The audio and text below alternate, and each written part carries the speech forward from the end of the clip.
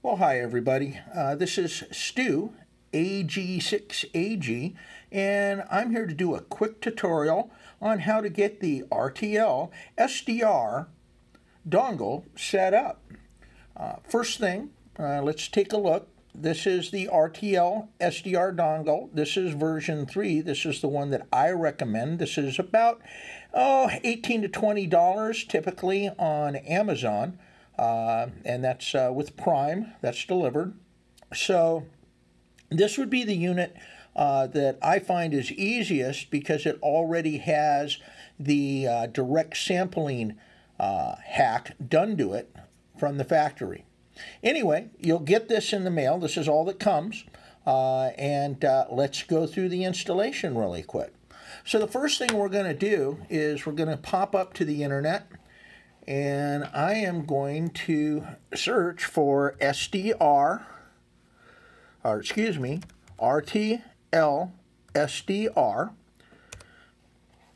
and I'll come up to the RTL, the very top one in my case, is the software-defined radio, the RTLSDR.com site. I'm going to go ahead and click on software and supported software. And there's a couple different things that I'm going to need to download. By the way, this is just an advertisement. As always, stay away from any advertisements that run in your way. So the SDR Sharp is very popular. However, it doesn't interface with radios. So I'm going to go ahead and I want to install the HDSDR software. Now, it has an official installation instructions manual, and that's where we want to go.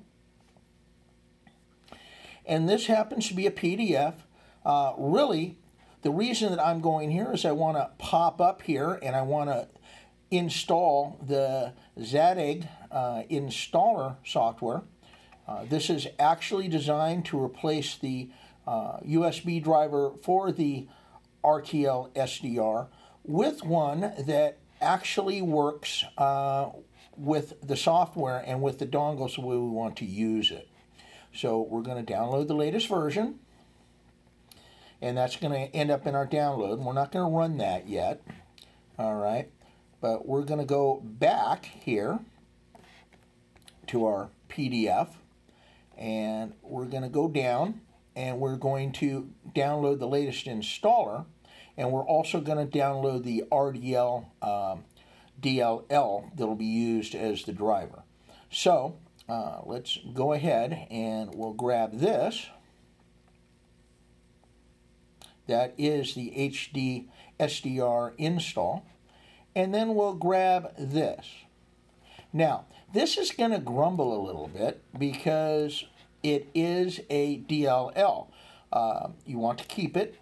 It's basically grumbling because it is a link library and it could be used erroneously, let's just say, for bad guys. So again, if you've got any problems with installing this stuff or whatever, I recommend that you read through the documentation. But if you want to run the RTL-SDR dongle, you're going to need to use these drivers. Anyway, that gets us to that point. We have our stuff downloaded. Now we're going to go through the install process. Now, I recommend that you read through the PDF that we were just in to get a general idea of what you're doing and make sure there aren't any individual issues or other things that may be of concern while we're doing this. We're now going to take the RTL dongle and I'm going to plug it into a USB port on this laptop.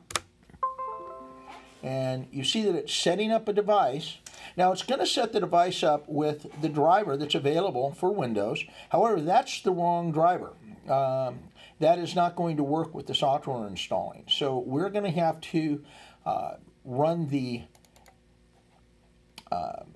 Zadig software, and we're going to go ahead and say run. And there we go. All right, so what we're going to do now is we're going to go under options. We're going to list all devices. And what we're looking for is either bulk interface 1 or possibly something else in here, but it looks like bulk interface 0 will be the one that we need. And what we're going to do, you see that the current driver that it has, we're going to change it to the Win USB driver. We're going to go ahead and replace the driver. And the driver was successfully installed. So that is now the current driver. We can also, by the way, select the bulk device 2. Oh, nope. We want bulk in device 1. And let's see if it lets us keep that. And then we are going to go ahead and also replace the driver for that. All right. There we go. So that's all taken care of. All right. Let's go ahead and close this. I'm going to unplug the RTLSDR, and I'm going to plug it back in, like so. All right. Now, I'm going to go ahead and run the HDSDR installer. And again, it wants to know if I want to run it, and I'm going to say yes. It's going to ask for my approval, and then I'm going to accept their agreement, and I'm just going to take the defaults here, and I want to create a shortcut on the desktop, and there we go. And we're not going to launch the program yet, okay, and you'll see in a minute why. Now we need to do another thing here. Remember that DLL? We're going to go ahead and copy it, right, and we are going to go down to our PC, and remember we installed this in here, and we need to actually put it in the program files. So again, what I did is I went to this PC, I selected my C drive, I selected the program files x86 where we defaulted the install to, and here's the HDSDR. This is the program directory itself. I'm going to right-hand mouse click and say paste. It's going to ask if I want to continue. And there we go. So we now have that in the directory. Okay, so at this point, we have installed the software. And we can go ahead, let's launch it. And there we are. We have it up and working. So we can verify that really quick by clicking here, and we can see that we actually are connected to the RTL and we can make changes. All right, so we're going to take a break now. I'm going to be back in just a second because I need to hook an antenna to this in order to continue farther. All right, well, remember when I just said antenna? This is what we put up to go ahead and calibrate and demonstrate. This is a 20-meter dipole that is a loaded dipole. In other words, there's lots of windings in it to get it short so we can do 20 meters. And it's sitting right at about 18 feet right now. Anyway, we're going to go on in now and check everything out. All right, so just to give you a general idea, we're going to use this antenna tuner to try to get the best signal possible because, let's face it, we got a compromised antenna in the air. We've got really lousy propagation right now. So this is just audio tuned or tuned for best reception. And let's go ahead and move on over to the computer.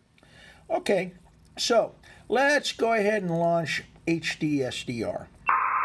Oh boy, let's turn that volume down. There we go. First things first, let's go ahead and full screen this little darling, make it a little easier on the eyes. There we go. And let's go ahead and enable direct sampling mode. Now we're going to do that by going over here to EXTIO, this blue box here, and we're going to pull up the DLL settings box. And we see over here HF direct sampling. We're going to go on this pull down and we're going to select Q output. We're also going to turn on down here in the bottom RTL auto gain control. We can go ahead and shut that for now. Now what we need to do is we need to calibrate this. They're all pretty close, but if you're like me, you want it pretty much rock on. So I'm going to switch over to AM mode. I'm going to go over here to my local oscillator. I'm going to click on it here. See where it says LOA? I'm just going to click on it there. It's going to pull up an entry window. And I am going to, let's see, I want to put the local oscillator slightly off the frequency I want to tune to because I'm going to get noise out of the local oscillator. That will eventually correct itself after we get a bunch of stuff warmed up and stuff like that. But for right now, let's go ahead and work on that basis. So I'm going to go ahead and rather than set it to 15 megahertz to get the clock signal, I'm going to send it to 14. Oh, let's do 990. All right, we're just going to go 10 kilohertz off of our target. Now, let's go ahead and adjust our tuner, and we can do that with the mouse. I'm just going to click here on 15, and I need to go up just a little. There we go. Up, back a little. Actually, let me zoom this in. I am going to zoom this in to where I can get right on 15, like that. There we go. All right, so I'm on 15. I've set direct sampling mode. I'm slightly offset. You see this red line here is an interference line that I'm getting, and that's from the oscillator itself.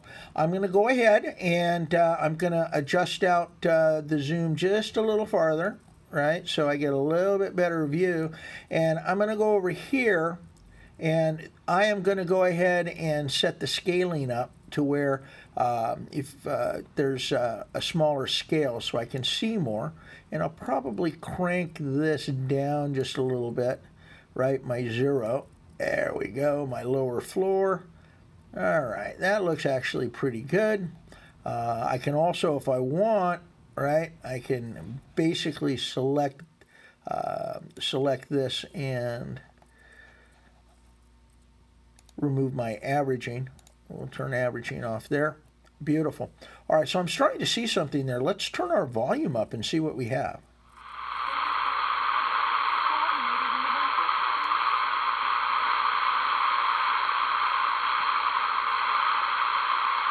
So I'm not sure if you can hear it or not.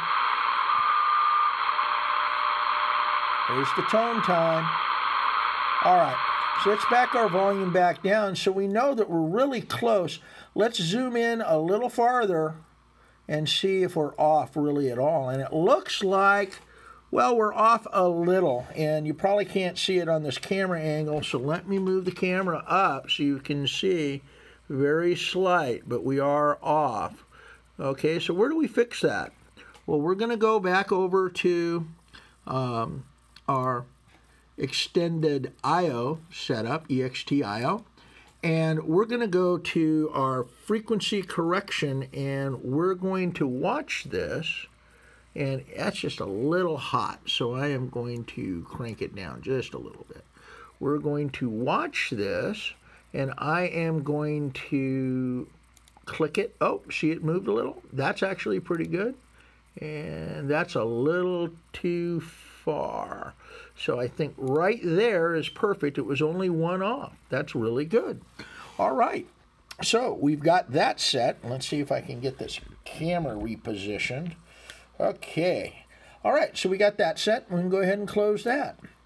Now we should be able to, of course, hear the tones.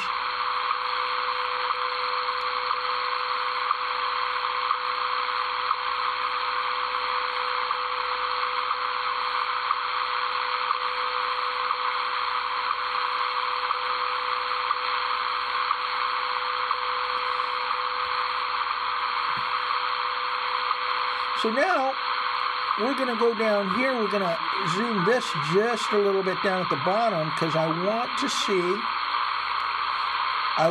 there should be an audio tone that comes up right here at 1,000 hertz.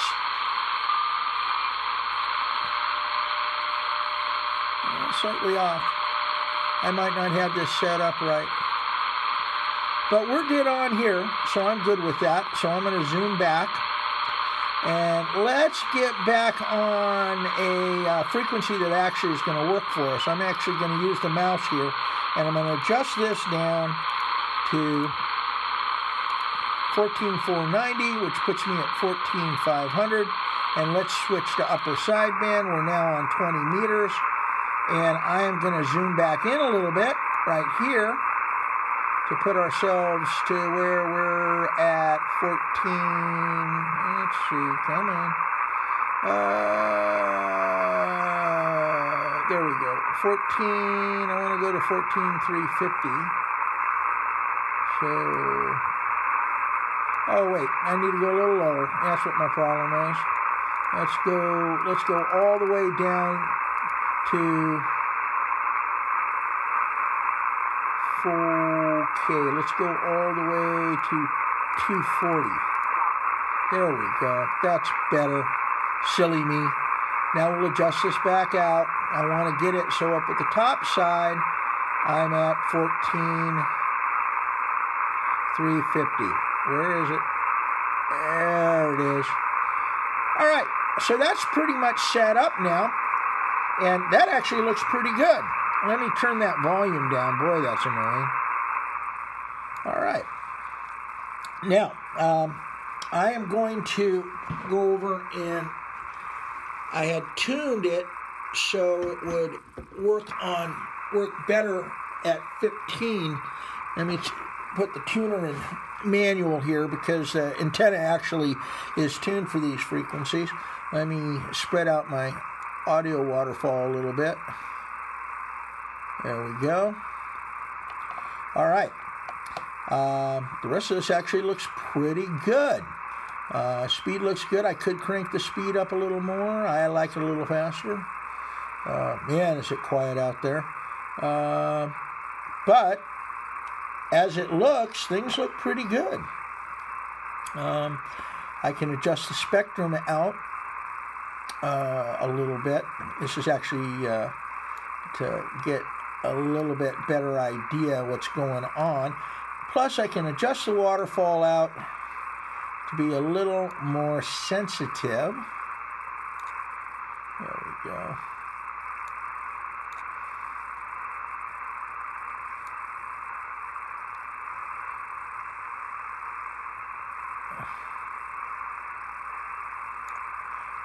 Okay, so I'm not really seeing a lot. Well, let's see. Anything out there? Yeah, I would figure there'd be nothing on the bands when I did this. But there's a little there.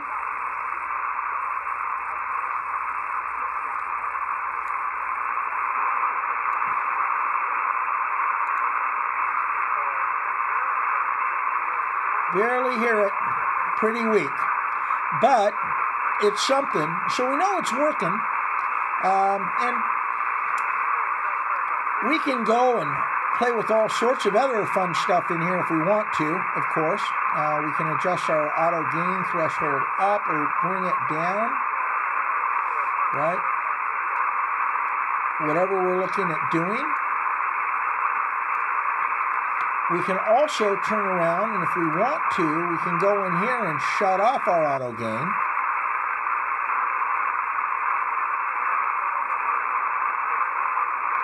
Down here, this gives us a bit more control over what we're doing, right? So, there we go.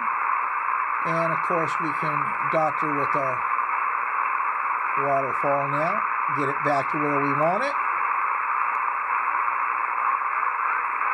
That's actually looking pretty good. All right, so let's see. We'll turn this down. A few more settings that I wanted to let you know about.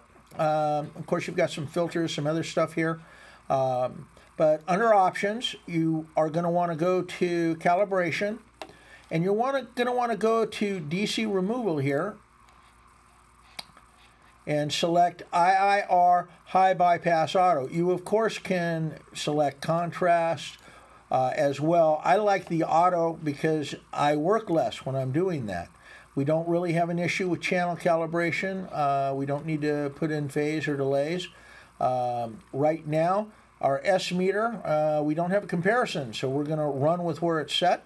And of course, this we're just going to leave alone, right? I'll say OK. And I think that's it. That gives us something general to play with. Other things you may want to do, I'll just bring this up really quick. Under miscellaneous options, you can say tune fixed to LO, but what you really want to do here is show UTC time over on the side, right? So you can see what time these things came in. Then also, we can go down here to mouse wheel, and we want it to be mode tune. So when we spin the wheel, it tunes it. Did we find something there? Maybe. As time goes on, the band goes in and out. So let's see what this is.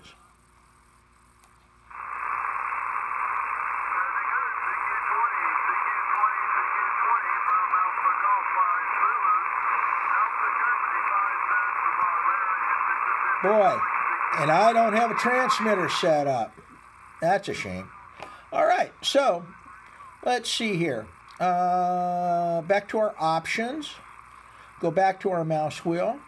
And our step, I like to have my step at about 50 kilohertz. So when I'm spinning the mouse wheel, it's moving at about 50 kilohertz. But that's just me. You can set it to whatever you want. You can see here also that we're seeing some of the audio pattern going on and what's actually going on. This is really great if you're trying to isolate where noise is to set a filter. So it works really well. Anyway, this is actually looking pretty good.